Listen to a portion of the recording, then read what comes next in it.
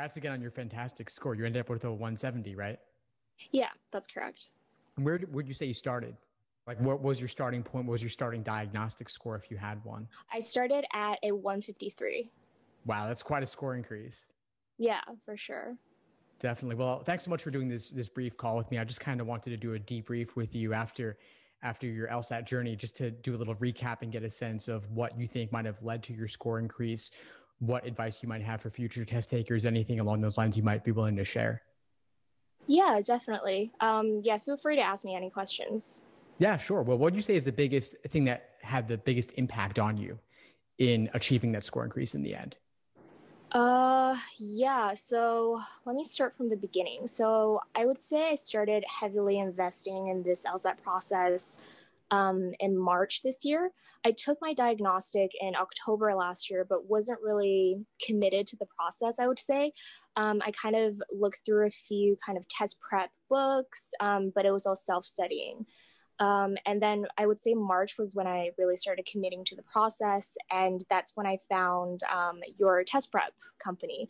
And through that, I registered for, I think it's the Supreme course, which allows me to have, these mastermind coaching sessions. And I think those were pivotal to the breakthrough that I had in terms of score increase. So I looked through your kind of foundational material and then, your mastermind classes, being able to ask my questions freely in class and having the contribution of not only you, but also experienced students, but also students who were also in my stage of prep. And just giving me advice, giving me kind of little pearls of wisdom that they got along the way, that really helped me out a lot. Awesome. Fantastic. I'm so glad the mastermind sessions in particular were useful to you. And I'm really glad that you mentioned that because I feel like it's something I'm not really able to sufficiently communicate the value of. And this is something that has kind of Mm-hmm. arisen organically through the participation of students like yourself. And so I'm Mm-hmm. hoping you could share a little more about what exactly goes on in those mastermind calls that you found so valuable. During this time, you're free to ask any sort of question that you may have during the time of your prep. And, you would pitch in and give us advice, and all the other students would kind of pitch in. So, one example of, I think this was one of my first breakthroughs. So, I was struggling with logic games, especially when it came to timing. And, I put this question to the class: how do I improve on timing on logic games? I'm always running out of time. And one of the students, just said, oh, instead of doing the questions by order, I think she said, do all the local questions first and then go back to the global, because then you kind of get more information as you go through. And that was really, really helpful to me. So I implemented that strategy. And, by the end of, I would say like a week and a half of practicing that strategy, I was able to complete the logic game section on time, as opposed to before where I was taking, anywhere from 40 to 45 minutes. Amazing. It's a great tip. Definitely. I recommend something along those lines as well. And you also met Judy through the course as well, right?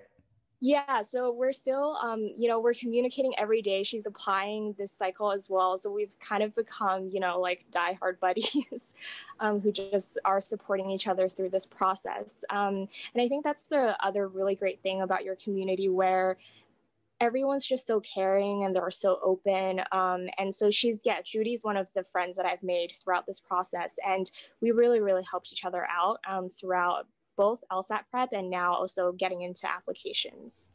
Awesome. What would you say, Annie, has opened up for you as a result of getting this score increase, 153 to 170? What new possibilities do you have in terms of your law school admissions and your law school future? Well, I mean, I'm applying mainly to T14 schools. Obviously, T14 schools, that shouldn't be the goal of everyone. It depends on what your ultimate career goals are. But I plan to practice more internationally just because of my upbringing and my background. So T14 schools, in my view, would definitely give you kind of more opportunities, especially overseas as well. So I think getting that 170 definitely makes me a lot more secure in terms of applying to those T14 schools. Awesome. Fantastic. Well, I'm really excited for your possibilities there. Uh, Thank you. of course, any other advice you'd have for students studying for the LSAT now? Uh, I would say one of the tips that's, front of mind for me is definitely avoid burnout.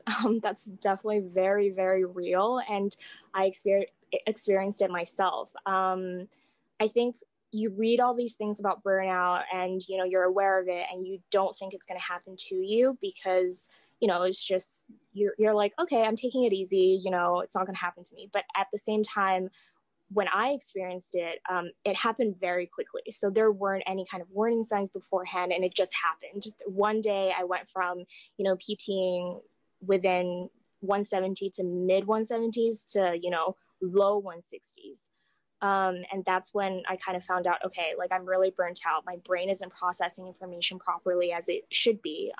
So that's one of the things I would watch out for, just to make sure to pace yourself, give yourself enough time.